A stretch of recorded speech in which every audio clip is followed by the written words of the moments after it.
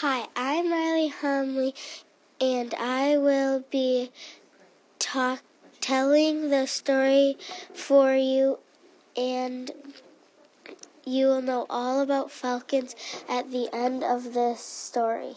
Appearance is how long the wings are, how long they are, how long the claws are, and how long the beak is. That's all about appearance. Habitat is where they live.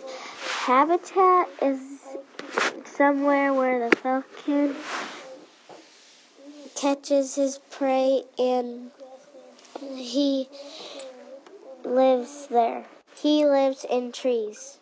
Diet is what they eat. They eat lizards, mice, and other rodents. The end. I hope you learned a lot about falcons. If you do, then you will really like this story.